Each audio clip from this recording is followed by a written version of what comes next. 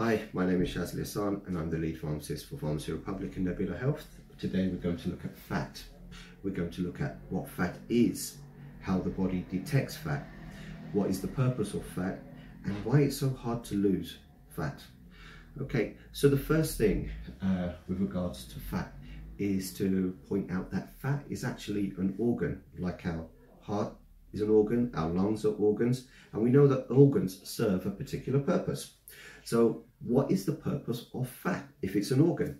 Well, the purpose of fat is that it's an energy source. So the body views fat differently to how you and I would view fat. We would see fat as being rather unsightly, but the body will see fat as an immense energy source where it can draw on these reserves when times get lean. Okay.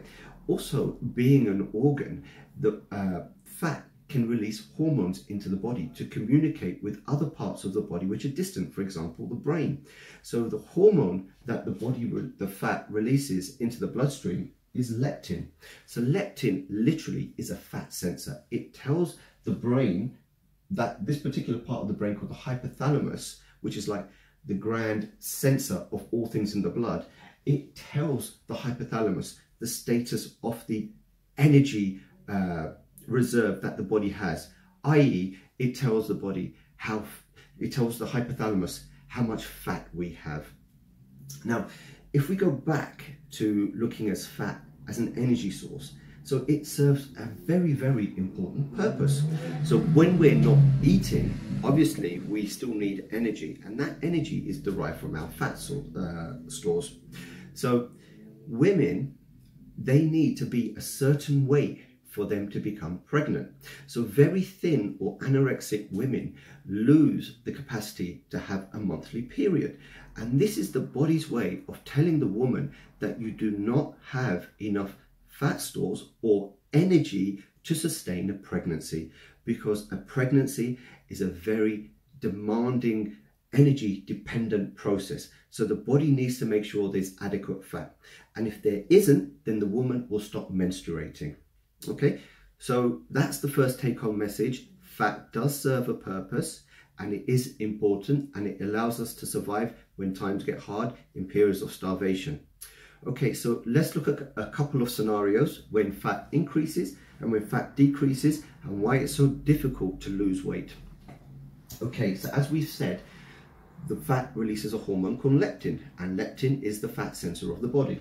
So when in the scenario where we follow a good diet, we may be following a keto diet, doing loads of exercise, and we lose fat, as a consequence, our leptin levels decrease.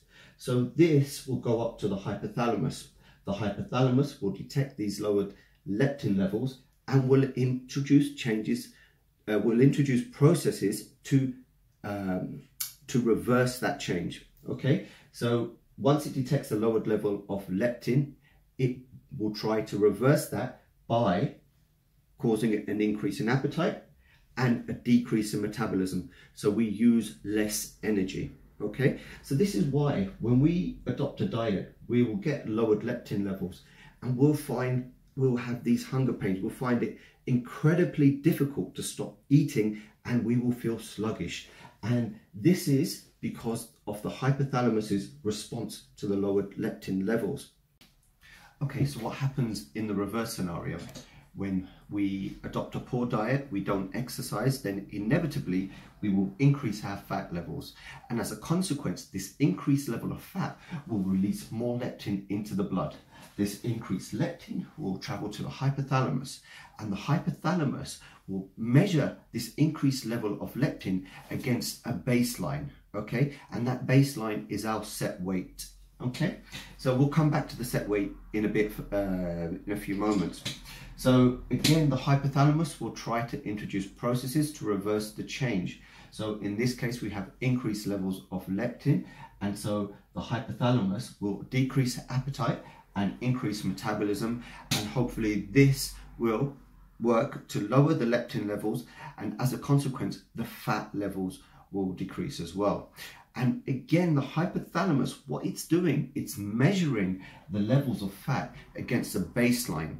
And so we have this set weight around which we hover. So usually what happens, we diet, we're very enthusiastic, we follow the diet meticulously, and we lose loads of weight. But we're working against the hypothalamus, because the hypothalamus doesn't know that we're intentionally depriving our body of food.